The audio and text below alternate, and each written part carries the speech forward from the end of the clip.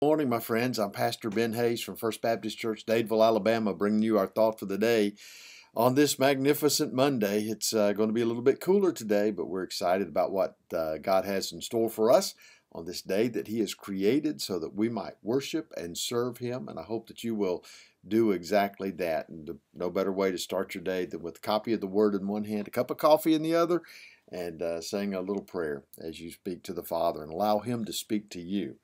Right now, we're finishing up 2 Timothy. We're looking at concluding remarks of the Apostle Paul as he's writing to young Timothy, a pastor who needs some encouragement, knowing that Paul's time is coming to an end on this earth, and Timothy has to continue going on. And Paul says, I want to see you again, so make sure you get here. And he gives some concluding remarks. And then as we come down to this chapter 4, verse 14, he reminds Timothy of something. He says, Alexander the coppersmith did me much harm.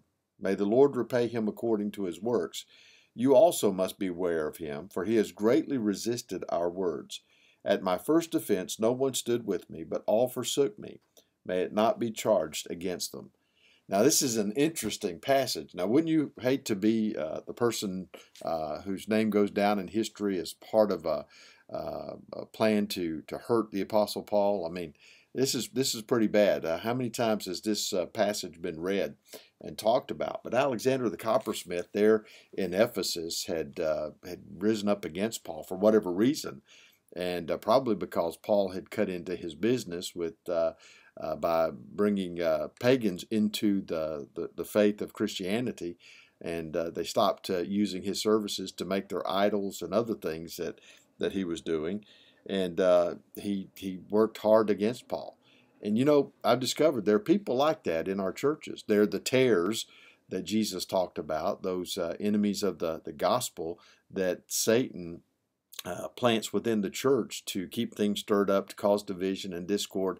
And folks, let me tell you something. God is the one who's going to deal with them ultimately. Paul makes that clear. He says, may the Lord repay him according to his works. And God will.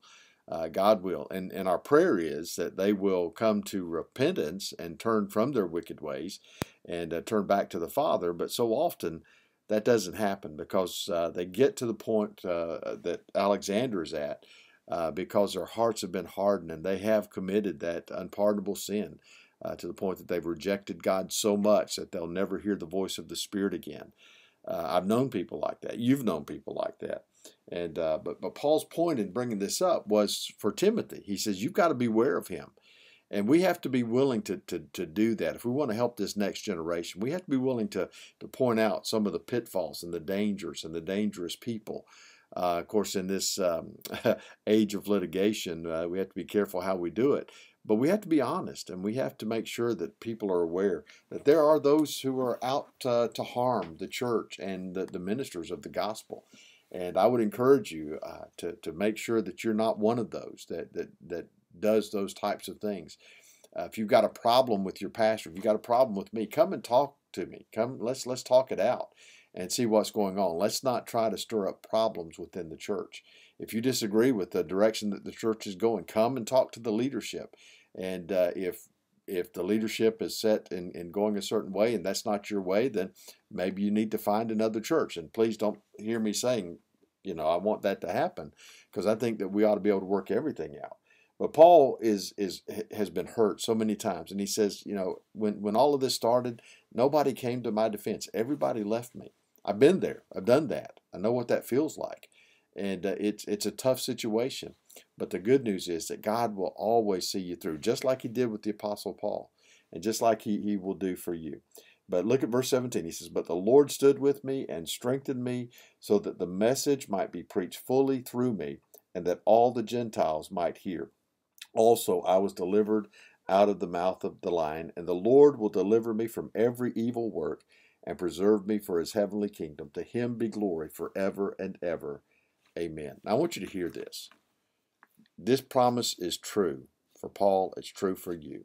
As long as we are serving God faithfully, He will take care of us. Now understand, there's coming a time when persecution happens, and we may think that we're all alone, but God is still with you. We may think that this is the end, and it may be, but God will walk with you through that moment, that you walk into His eternal presence and experience the joys of heaven forever. What a great promise. God loves you, and I love you. Be blessed.